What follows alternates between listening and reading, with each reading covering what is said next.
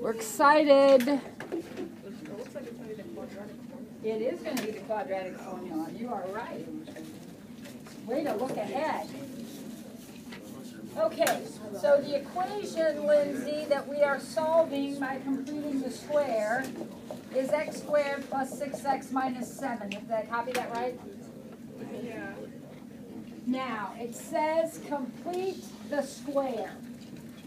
That means that we need to move the 7 to the other side. Because we are creating room to add a new number so that this will be something squared. Okay, who remembers from yesterday how to find the number that we add to both sides? Austin Cox, how do we find the number we add to both sides?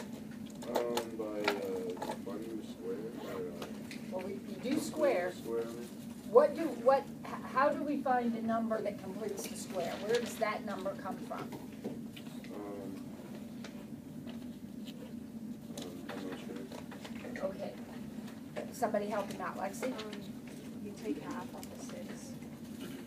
Okay, Austin, we take half of this number and we square it. Okay. So half of 6 is 3, and 3 squared is 9. So we're going to add 9 to both sides. Okay? So half of 6 squared.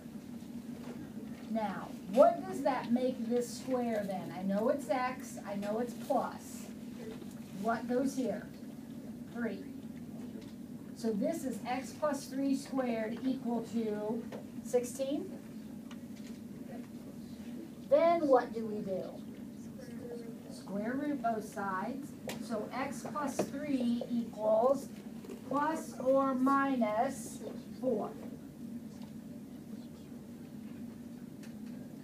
So x is going to be negative 3 plus or minus 4. Now those add together. What's negative 3 plus 4? 1. What's negative 3 minus 4? So there are the two answers to the question. They add together, we add them up. Add these. Moses. Yeah, I'm trying to get some. Ryan? Can you do 8? 8. 8 is messy in terms of the arithmetic.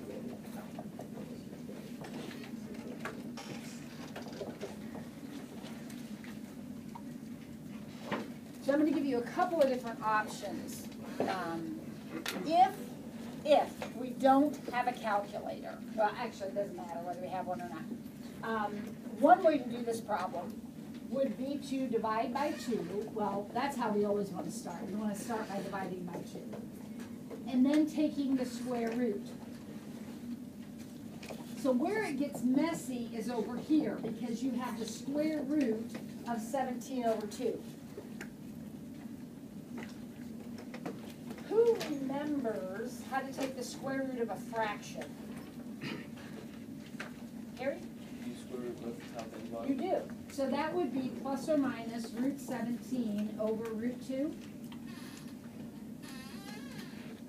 Now, does that bother anybody? Particularly this right here. Does that bother anybody?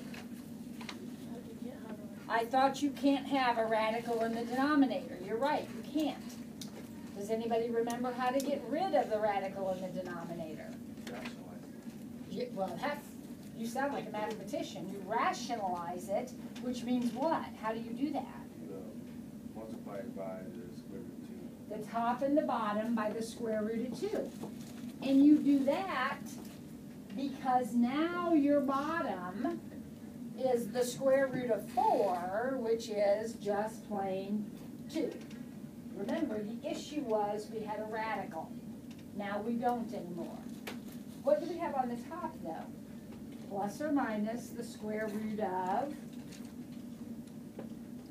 34.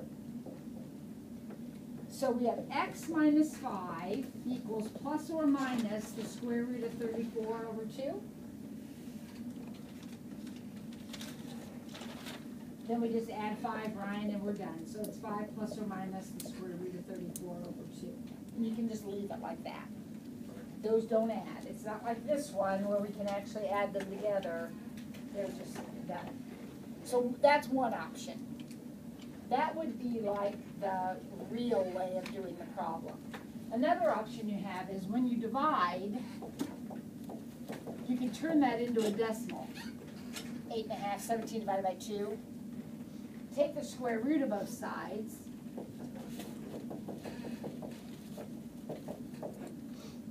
So should you always divide first instead of square root Always. it? Yeah.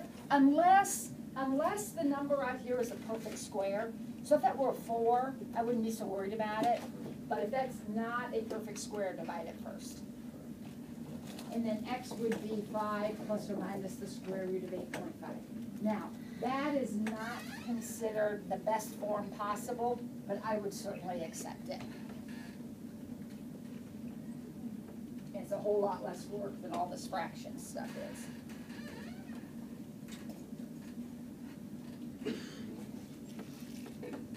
Ready? 11. Now, 11 is not even cleaned up. So the first thing you have to do is get your equation just in shape to solve it. So, Franny, do you understand what I'm talking about? You gotta get all your y's together and all your numbers together. So, I'm gonna add 2y squared to both sides and add 8 to both sides.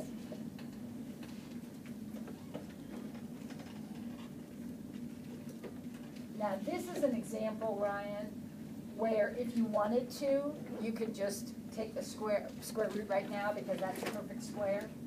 So this would be 2y equals plus or minus root 14. So y equals plus or minus root 14 over 2. Did all that make sense? All those steps make sense, Franny?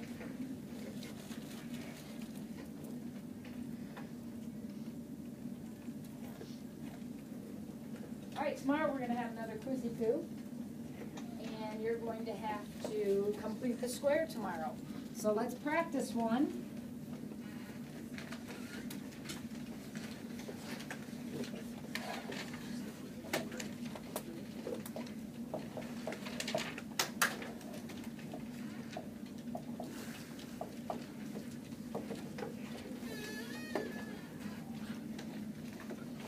Austin, I need you to pay particular attention now. We're going to complete the square. Here we go. Pretend this is your quiz question. Jordan, do you know what you need to do first? We need to move the 9, so we can go ahead and do that first. We definitely need to get that number moved over to the other side. There's something else, though, Savannah, that needs to be taken care of. Would you agree with me? What is it? Divide by 3. You got to divide by 3. Now, Jordan, we can do it in the order you did, okay? Like you moved the 9, and then we're going to divide. But we got to remember to divide by everything. Everybody good to this point? Now we're going to complete the square. Okay, so Austin, I'm going to give you another chance now. I need to figure out what I'm going to add to both sides. 4. And you got 4, Austin, by doing what? Taking half of that number and squaring Taking it. half of this number and squaring it. Everybody good? Ashley, I did that, or he did that, so that he would have a perfect square here. What is his perfect square? X minus 2. Yep. X minus 2 equals 1. Oh, this one's going to work out nicely. Lauren, what do we do now? You just square root both sides. So x minus 2 equals plus or minus the square root of 1, which is just 1. So x equals 2 plus or minus 1, so what are the two answers to the problem? 2 plus 1, Zach Bond. Wait, did you square root it? Is that, Mhm. oh, man. 2 plus 1 is 3, 2 minus 1 is 1. Everybody understand what's happening tomorrow? What do we have to remember to do when we get started? We gotta get rid of this 3 and move this number, right? Okay, get out your note sheets. Here we go with the quadratic formula.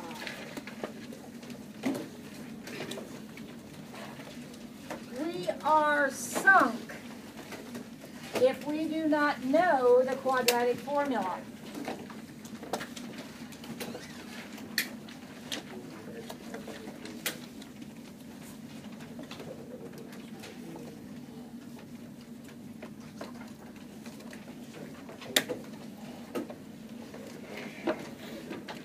Does anybody remember? Somebody said I do. The quadratic formula. Julian remembers. Who else remembers? Lauren remembers. Savannah. Several of you? Good. Julian, you said it first, so here we go. X equals. Boys and girls, I want you to find a place to write that down on your note sheet. Here we go. X equals. Opposite of b plus or minus the square root of b squared minus 4ac all over 2a. Write that down and write it exactly like I wrote it, which is exactly like Julian said it. That's the formula. Notice that the whole thing is the fraction, not just this part. The whole thing is over 2a. When you look at a quadratic equation, like the first one, x squared plus 8x minus 9 equals 0. This is A, this is B, and this is C. Does everybody remember that? So I write down A equals 1, B equals 8, and C equals -9. That keeps me focused on what numbers I'm supposed to be using. Katie, you doing okay? So x equals, here we go, -8 plus or minus the square root of 8 squared, which is, I'm going to go ahead and write 64. Is that okay with everybody? 8 squared minus 4 times A times C. And Moses, I would recommend writing this down because sometimes if we try to do it all in our head, we end up losing a sign somewhere. Okay?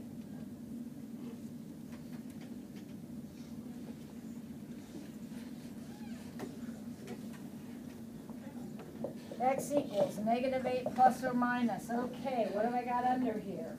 I've got 64. That's going to end up being plus, isn't it? Yeah. 36?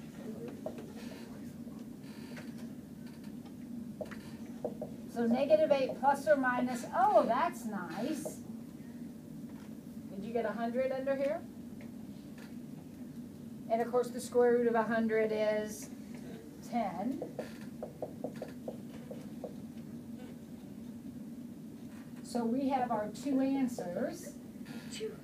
Plus -8 plus 10 over 2 and -8 minus 10 over 2. Well, what do those work out to be?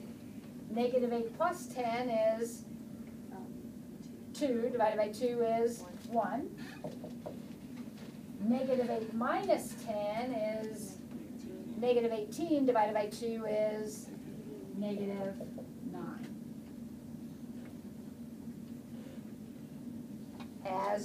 Just like when you complete the square, we get two answers. And that happens because of that plus or minus in there. Everybody good? All right, let's look at the next one. What's A in the next one? I'm looking at B, problem B. What's A? A is 2. What's B? And C is? All right, would you set that up? Do that one on your own? See how you do?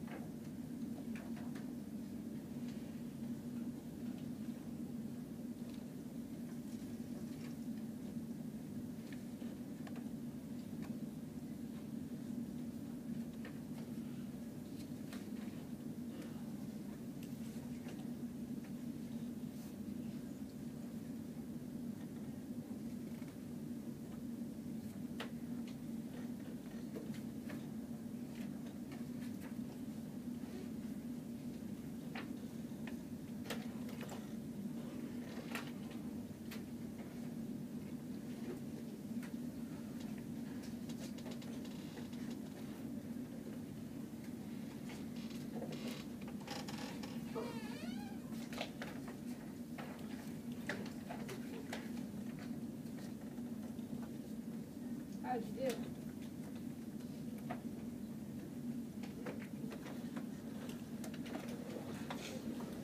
X equals -5 plus or minus the square root of 25 minus 4 times 2 times -3. What'd you get under here? 49?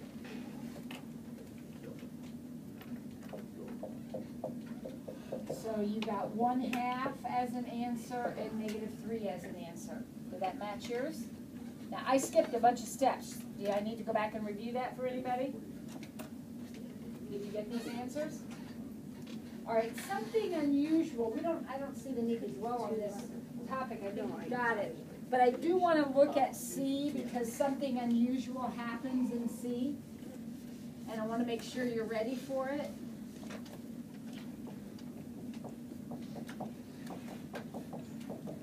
It looks just like the others. A is, B is, and C is 7. And my formula, I'm going to write it down because I think I erased it. -b plus or minus the square root of b squared minus 4ac over 2a. By the way, you will not be given that formula. That's one that you need to know. But I think you already know it because your algebra teachers did a great job. -3 plus or minus the square root of 9 minus 4 times 2 times 7. Now, can anybody kind of predict what's going to happen here that's unusual, Julian? I'm going to get a negative in the radical. I'm going to get a negative under the radical. Now, up until last year, that freaked you out. But now you know how to handle negatives under the radical. Let's see what it turns out to be. It's 9 minus 56, which is -47.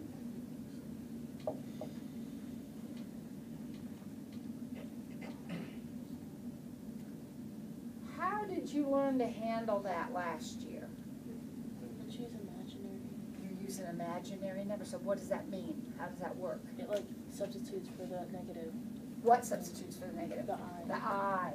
So we're going to write -3 plus or minus I root 47 over 4. You cannot do anything else. Nothing else simplifies. You can't cancel. You can't combine. This is just the answer. Do all of you remember that when you take the square root of a negative, you bring out an I? So this comes out as an I, and you're left with just root 47, which doesn't break down.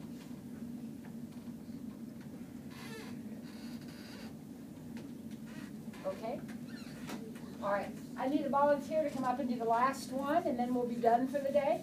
So who would be my volunteer to come up and do the last problem, which is here? No, I'm sorry. Yeah. Because I know a little trick for it. You know who's gonna do it? Oh, Lindsay will. Lindsay's a good volunteer. Thank you, Lindsay. Have to show you that one, didn't you? There it is, I'll erase. Do you know your formula? Okay. There you go. All right, everybody else should be doing it right along with you, Lindsay. Exactly. So it has an emphasis to either go or not go to the rag function. The boy was square. They missed out on 4. Julian, I've got your quiz graded. Let me put the score in. That's why I did it.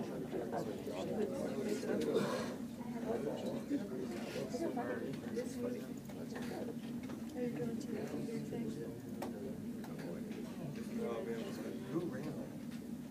I will be after Lucy's.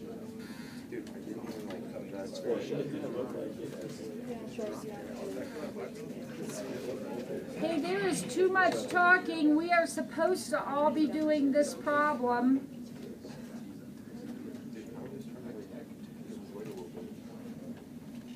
Oh, I don't even have this.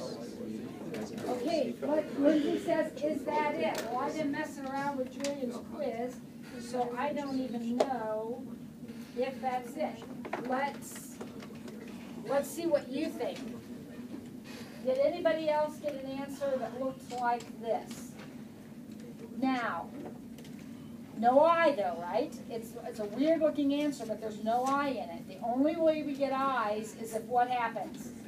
The square root of a negative. If we don't have the square root of a negative, there's no I. Okay. So are you good with your quadratic formula? Yes. I was getting ready to complete this one.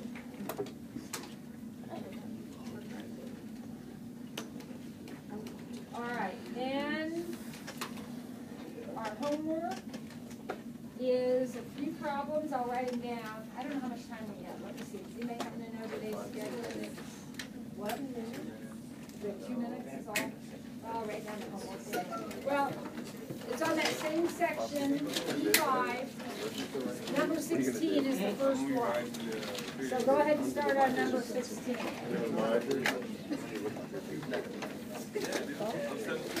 Oh, did you get your video?